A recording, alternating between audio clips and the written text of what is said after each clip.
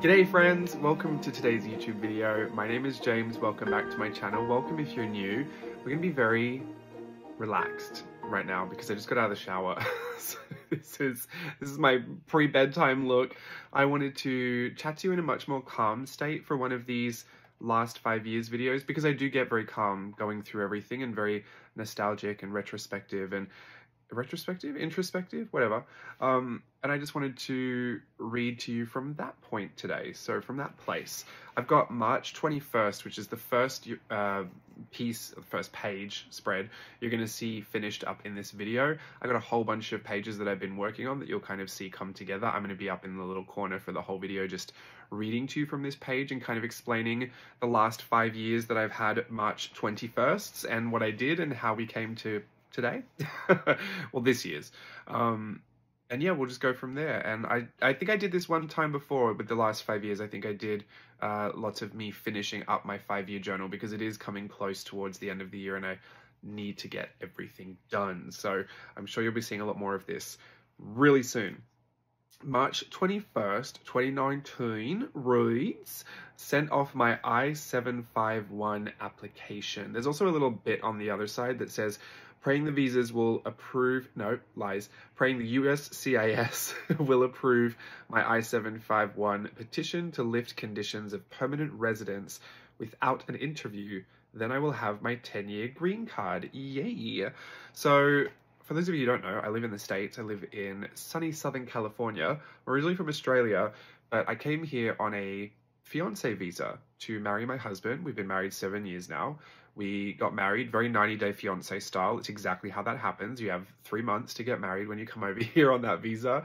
And as soon as you do, you then change your status from the fiancé status that you entered the country. I think that's K1. And then you apply for work authorization and change your status to permanent resident. But the first step of being a permanent resident is conditional for 2 years. And the condition is that you stay married for those 2 years. And then after that, you can apply to lift the restrictions that are on that. There are some kind of other circumstances that might happen where people don't need those conditions to, continue having their green card. But for me, I was just going the very general route of being married, staying married. So I stayed married for 2 years, then sent off this application. And basically this one is saying, I'd like my 10-year green card, but I don't want any of the restrictions on it, which is basically saying like I can sponsor myself to be here. So my conditions were that I would still have to stay married, but for the next 10 years, I actually don't have to. I don't plan to, but I could leave my husband and continue to have my green card by myself. So that's all that really is. And that's how I got my 10-year green card. That's kind of the process that happens when you come to the States that way. So it was a long process. I have to say, I did get that granted almost a complete year later after I sent off that application. Sometimes people have to go in for interviews to have so that they can, really cross-reference everything, and some people get them. I don't know if it's something they choose or if it's just random, but I actually got to do it without an interview, so it just got approved, and then I got my 10-year green card, I think maybe a week into lockdown for COVID, which was very interesting because I felt like I've got my 10-year green card, I can go. Because even when I was traveling for the first 2 years with that conditional green card, that permanent resident card, I still felt like there was a lot of questions when I would come back to the States. Like I'd go home and then I'd come back, and especially because I wouldn't go with Steve. They'd be like, why didn't your husband go? You're only here because of your husband. What is this? It kind of looks a little suspicious. So anyway, all of that to say, I felt like, yeah, I've got it, I can travel, but I couldn't travel because it was 2020 and no one was really traveling. So let's go to 2020. Speaking of, I joined in on the Happy Place online, I put in quotes for some reason, art party, and made a Tinkerbell spread in my journal, missing a prime opportunity to caption it on Instagram as Tink and Paint, which is a stupid reference to Ink and Paint, which is the department at Disney where they do all the inking and painting. Anyway, haha, apparently I found that very funny. I don't find it funny all these years later. I think it's stupid. People are really starting to understand the stay in place orders, and we're all in for a turbulent couple of weeks. Woof. So weird reading that back. Definitely was longer than a couple of weeks. Steve is getting better with his anxieties and helping with more JLB creative duties. We'll get through it. Get through it we did. I think in the beginning, I think everyone had a lot of anxieties about it. I was a little bit more calm than I think Steve was, but Steve had a lot of things to worry about. And yeah, we're just different people like that. I think eventually I started taking on a bit more of that anxiety after, you know, because at first I just thought it was going to be a couple of weeks, like I wrote. And I think more of Steve's anxieties was about work, like what was going to happen at Disneyland. Were they going to stay open? Were they going to stay employed? And, you know, it's been years now, so I think a lot of people look back on it and feel removed enough from it to feel okay. But yeah, through that time, it was a lot of unknown. And I tried to journal that, and I tried to capture a lot of those feelings because I wanted to be able to look back on it and be very, very grateful that was in the past and that it's not my present. So I am honestly reading back a lot of this stuff right now is a great place for me to read it because I'm very happy and I'm very like right where I want to be. So looking back on a lot of the more difficult things in my journal, it seems really minuscule. It seems really small in comparison to the contentment that I feel right now. So I really like that. I don't know who wouldn't like that. It's just a really nice thing to feel. So that was 2020. I have a little drawing of the Tinkerbell over there. We have 2021 was a Sunday, had a full day off today, filmed a little of my Collage Club work, but I kept everything relaxed for myself. Steve had a shoot all day again today, so it was pretty low-key at home with the cats, and I ordered Bay Pokey. I'm feeling a lot of vitality 1 week into my new life changes. It's hard, but I can feel my dream to perform calling me back again, and I need to be ready for it. Yes. Okay, so that's something that even though that's pretty optimistic, it's a little sad to say didn't end up happening until much, much later at the end of 2022. So that was about a year and a half after that journal entry. I think a lot of the journal entries kind of reflect that same sentiment. I had, for all the years I've not been dancing, I've had a really strong desire to return to it. So I think that's why I'm so happy right now. Obviously, I'm back at it. So I feel all of that. I mean, sometimes I say it's like relief. Like I feel relieved that I feel like I'm doing what I'm supposed to be doing again. But yeah, I'd started my life changes. I had gained a ton of weight. I don't know how many people know this, but I'm sure if you ever watched any of my videos from that time, I did gain a lot of weight. I think as high as I got maybe was 310 to 20 pounds, somewhere around there. Once you're over the 300s, it's up there, right? So I'm 5'11", so I'm not short, but I didn't carry that weight in a way that made it look like I wasn't that weight. I definitely looked like I was over 300 pounds. I have a lot of stretch marks now, which is great. A nice little, you know, a reminder of where I've been and how far I've come, because obviously I've shed some of that weight. But I did intentionally try to make those changes, and I really did have to think of them as life changes because I couldn't think of them as diets anymore. They just weren't working that way. I think especially after 2020 and just the way I'd been feeling it. At that point, we were like 5-6 years in to not dancing, and I was just very depressed about it. So I felt like, you know, maybe it was self-sabotage a little bit, or maybe you know, the times where I felt very pessimistic, the times where I didn't feel as hopeful, I would find myself giving up and just thinking, I'm just going to eat. I'm going to eat whatever I want. I'm going to do whatever I want. I don't really care because obviously I'm not dancing. So why does it matter? I can just be fat. No one's going to care. But you know, and I think I had also not cared a bit as well. And I don't really know where that came from because I do care. I do really care that I feel good and that I feel healthy. I don't care to feel thin. Obviously, that's something that I work towards, is shedding weight just so I can be more marketable with the dancing. But I don't need to feel thin to feel good. Like I've been bigger and I've felt fine and had a good self-confidence about, you know, myself. But the actual feeling of, you know, struggling to do things I hadn't struggled to do before, or not fitting into clothes that I owned that I really love. Like those were things I really wanted to address, and just the general health of it all. As I started to get older and I turned 30, I was like, you know, things don't get easier from this point, so I shouldn't probably make them any harder than they need to be. And that was, I guess, around the time where I started to put some of that into action. And it included small changes over a long period of time. I have really taken it super duper slow, and I think it's the only thing that's been long-term beneficial for me.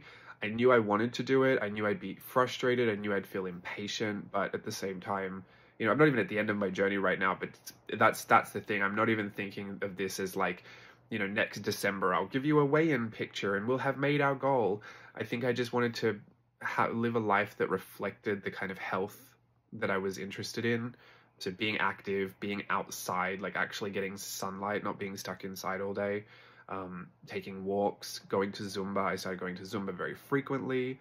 You know, even like down to personal hygiene and grooming, like just things that I wanted to change about my routine so that I felt, you know, put together in a sense. Like there was a lot of times where I would just, ironic that I'm wearing my pajamas right now to chat to you. There's a lot of times I just spend my whole day in pajamas. I have been out all day. I've been working, but you know, I'm comfy now, and I wanted to kind of be comfy when I was comfy and not working, but be prepared and be together and work when I needed to work. That's a struggle I've had being self-employed is, you know, you don't have to get ready if you don't want to. You can take your lunch break whenever you want. So sometimes I would become really relaxed with my routine, and I don't think it would put me in the best headspace for, you know, work. It just wasn't conducive to being productive or to feeling good about it. So those were some of the changes I think I was going through at that point. I know I was going through at that point. Bay pokey is actually not that unhealthy, so ordering that was completely fine. And I do spend most of my days with the cats when we're all at home, just having a day relaxing. Bay pokey, I love.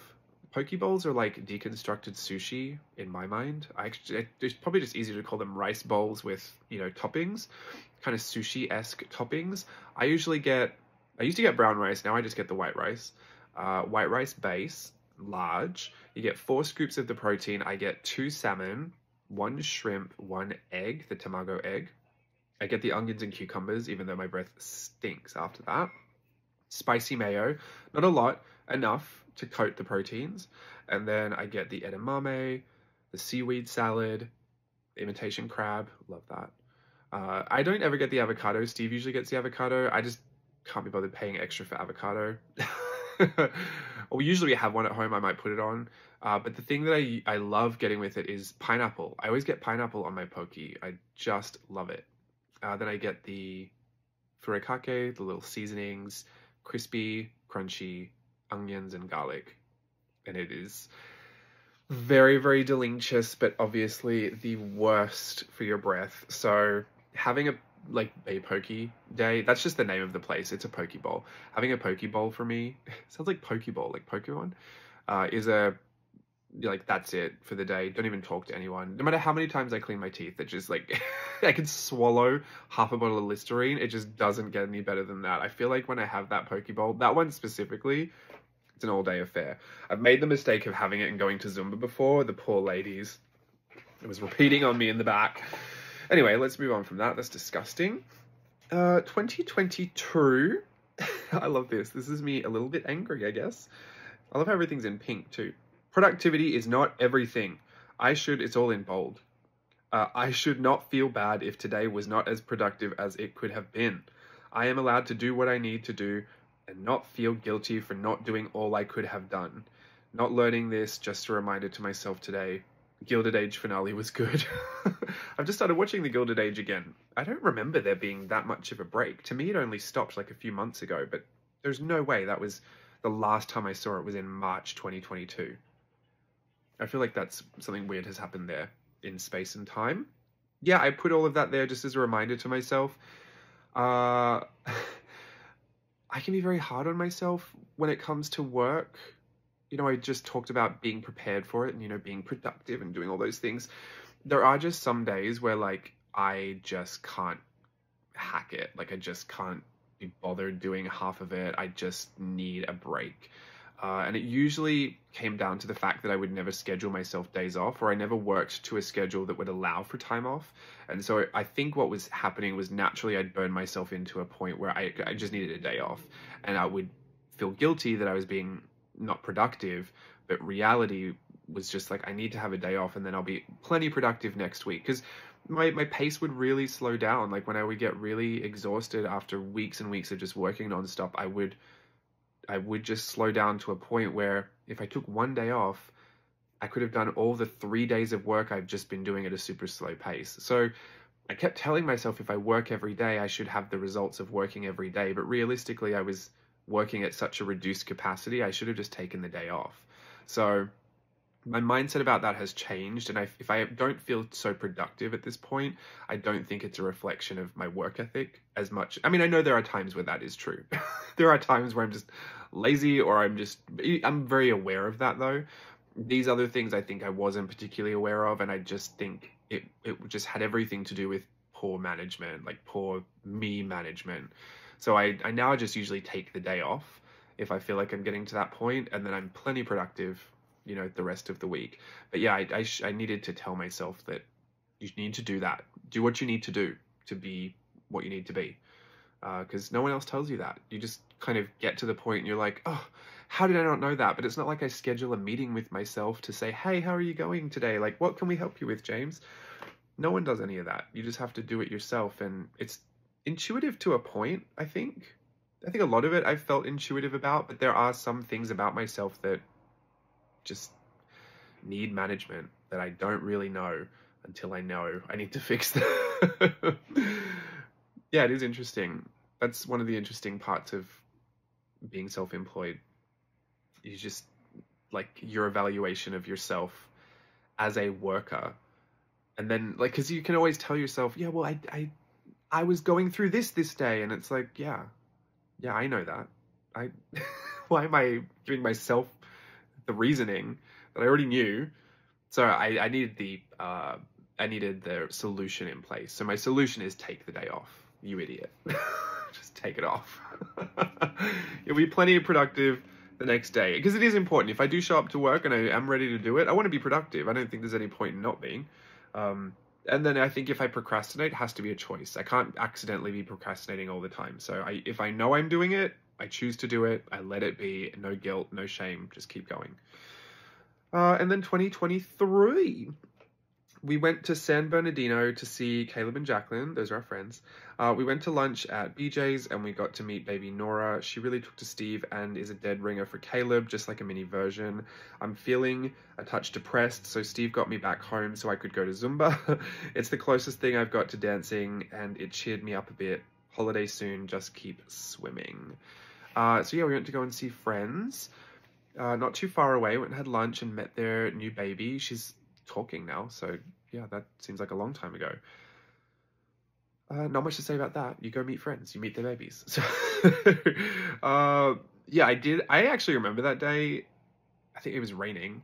I hope Caleb and Jacqueline are watching this. They know it all already anyway. I didn't even feel like going. I didn't feel like going. I was depressed. I wasn't even a touch depressed. I think I was being a little soft on myself in that journal entry, because ironically I feel like, what if someone reads it, and here I am literally reading it out loud to you. So I'll just tell you, sometimes I would downplay how I felt just in case someone did read it. It's not often, but usually if it was really bad,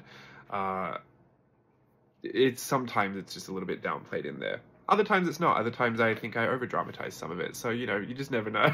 But I do remember that day, and I just felt like I didn't want to see anyone. I didn't want to talk to anyone. It felt like the biggest effort in the world to go and do it. And it's so sad because it's your friends. But if you've ever felt depressed for any reason, you know that it could be the person you love the most in the entire world. And it's really not going to change much about that feeling. You just feel off and like you just don't want to.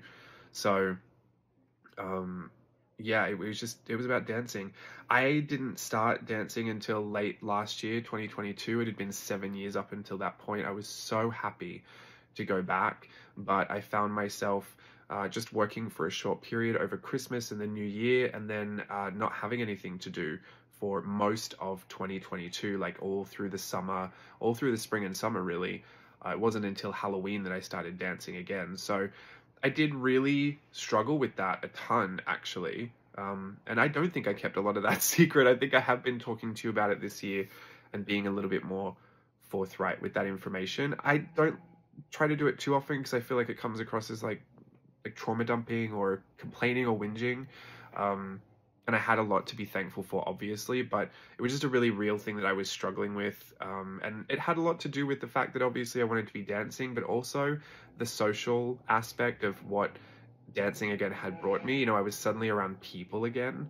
I wasn't working by myself all the time. I was also in such a structured routine with those days that I had to show up to work that I found myself really focused and doing a good job of, like, you know, putting everything together. You know, I wasn't just kind of floating through everything. I felt like I had stuff to organize. I felt like I had a life to, you know, get control of.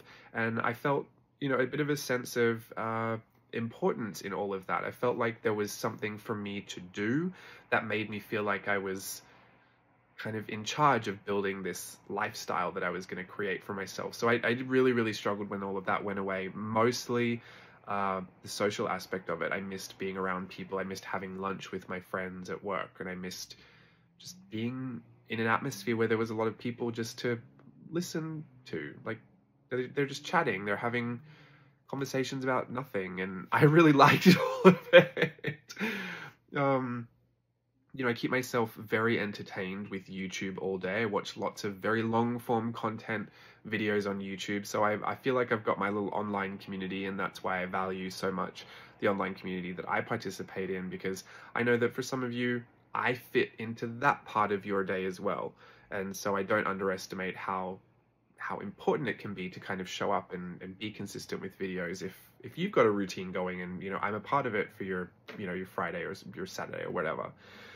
But yeah, that real human interaction, just even being in a space where lots of people are, not just sitting in a room all day long, was very important to me, and I was really struggling. And I think also I was struggling because I would still take Steve to work, and so I was taking Steve to that place every day that I didn't have a reason to be there. Like, I could go and visit, I could go and entertain, like, enjoy myself being entertained at the park, but I didn't have a schedule to, you know, I didn't have any work commitments to fulfill. So it was almost like a big tease every day trying to drop him off. And, you know, it was a little hard for him too, I'm not gonna lie. If he kept a journal, I'm sure it'd be a lot more colorful with his feelings about it. He did a really good job being very supportive throughout the year, but I don't think that's something he wants to revisit. And this is why I feel good sharing this with you now, because I'm kind of like overly blessed with opportunities at this point. I actually have too many opportunities that I can't accept everything. So that is interesting, a place to be. And I've always wanted to be back in that place. I remember that place from when I was younger, and it feels really good to be there. It's like the best kind of a problem to have.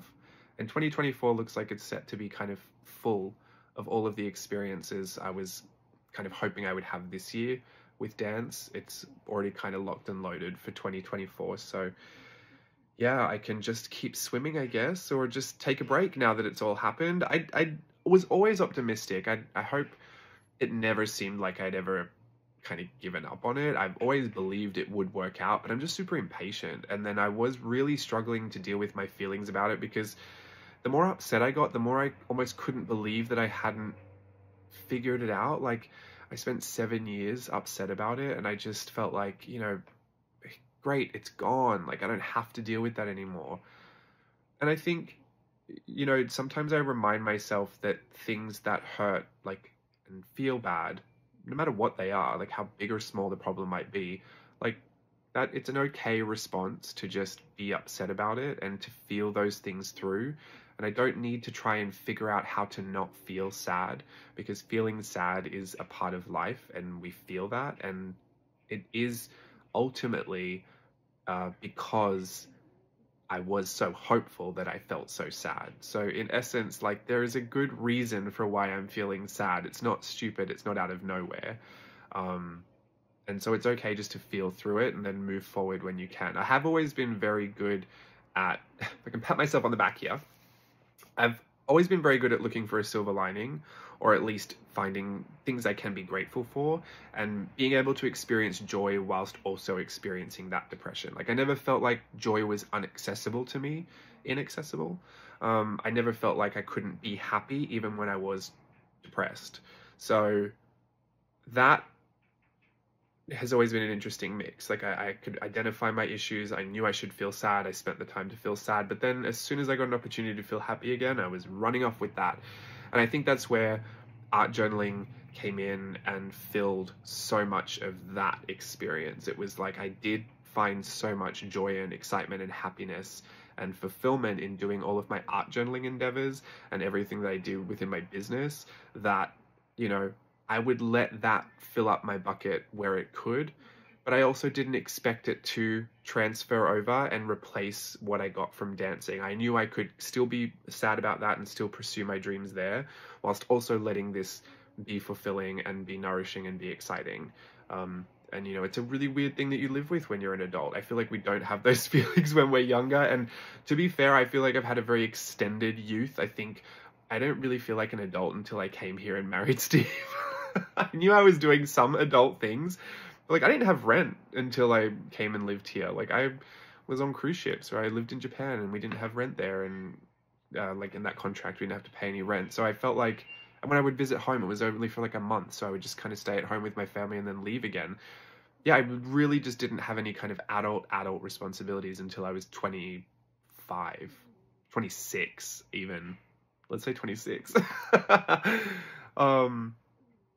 So yeah, I feel like I've had like a really extended, you know, very fantastical, very naive, youthful experience of life until about 26. Now I'm just focused on the fact that it says 26 minutes up there. That is really all I've got to share with you. I don't need to get too philosophical, because I'm sure I'll do another 5 years with you in this journal, and we can talk about all of the memories that those passages inspire for me to talk about. But I hope you enjoyed looking back at March 21st from 2019 to 2023. I am going to turn this off, get it into my iMovie, send it all out to you, and then go to sleep. Hope you've had a nice night with me, or day, evening, wherever you are, morning. Hopefully it was comfy and cozy.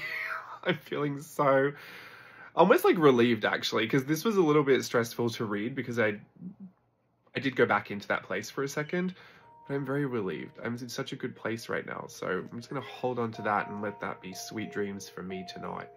Have a wonderful day, everyone. Thank you so much for joining me. I'll see you again soon.